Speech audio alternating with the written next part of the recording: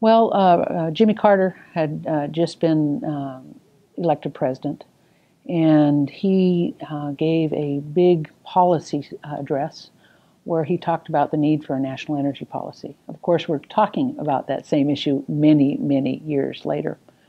But he sent to the Hill 5 different pieces of legislation dealing with energy policy, energy taxes, natural gas issues, power plants, all of these vital elements of our national infrastructure and progress.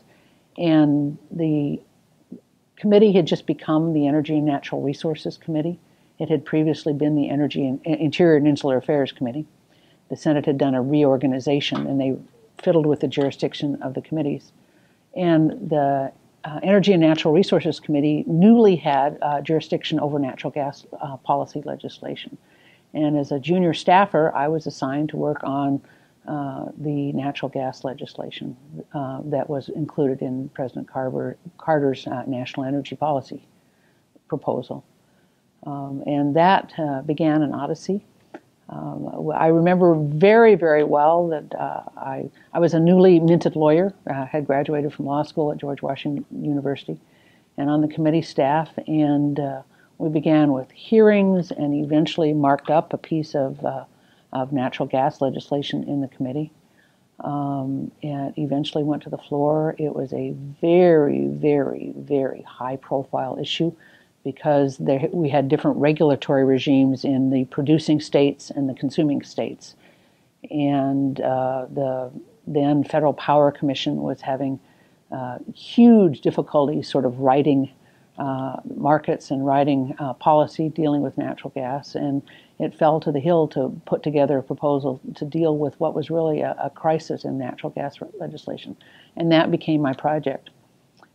I worked on it for one entire Congress. I remember once realizing that I'd gone 18 months without a day off, and most of those days, Scoop was there.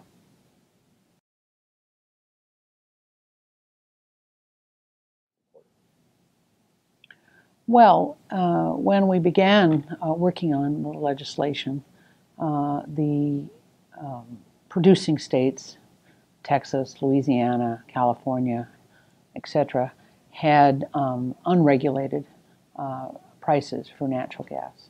And the consuming states had regulated prices for natural gas. And if you are an oil and gas producer and you have to choose, am I going to sell my gas in Texas where I get a higher price, or am I going to put it into the interstate market? Well, that's an obvious answer. You're going to keep your gas in Texas. And so there were natural gas shortages. The most prominent ones were in the Midwest, excuse me. And the fuel was just not widely available in the markets that were just hungry for it.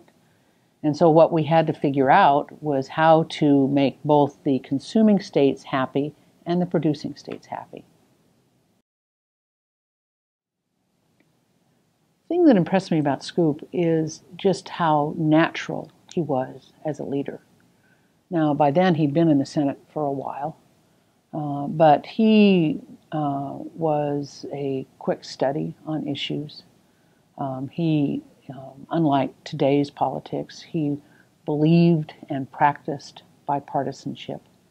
And he gathered just a group of senators, members of the committee, and we spent many, many, many hours in Scoop's personal office and in offices around Capitol Hill putting together a bipartisan piece of natural gas legislation.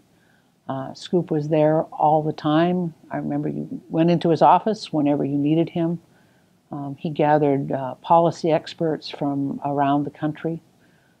Jim Schlesinger, the late great Jim Schlesinger, was Secretary of Energy at the time.